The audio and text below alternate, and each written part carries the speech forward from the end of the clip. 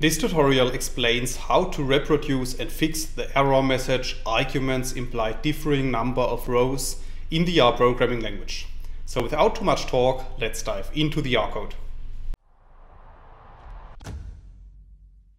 So the error message arguments imply differing number of rows is usually occurring when we are trying to create a new data frame.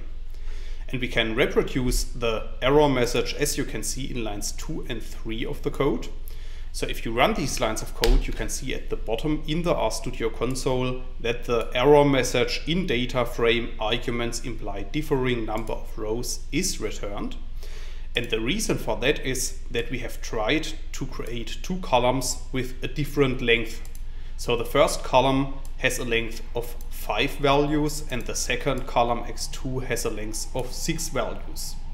And this error message usually occurs when we try to combine vector or column values with a different length.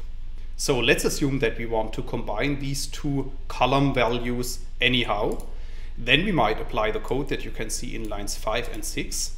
So in line 5 of the code, I'm creating a new vector object as my column x1. And in this column, I'm specifying the values 1 to 5 that I have already specified before. But this time, I'm also changing the length of the column by adding an A value at the last position of the column. And by doing that, our two columns have the same length. So if you run lines 5 and 6 of the code, you can see at the bottom in the RStudio console that our data frame was created without showing an error message. And as you can see, our first column has an A value at the end of the column. That's all I wanted to explain in this video. In case you want to learn more on this topic, you may check out my homepage, statisticsglobe.com, because on my homepage I have recently published a tutorial in which I'm explaining the content of this video in some more detail. I will put a link to this tutorial into the description of the video so you can find it there. If you have liked this video or if you have any questions, let me know in the comments section below. I'll try to respond to all comments as soon as I can.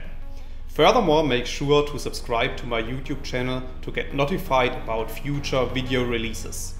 I have already published about 500 videos on this channel and I'm releasing new videos on a daily basis.